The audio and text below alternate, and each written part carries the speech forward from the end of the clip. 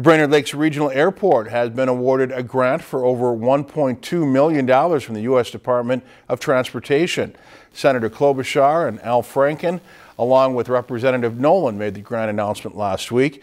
The funds from the grant will be used for two big projects, which include finishing the sewer and water project and upgrading pavement design.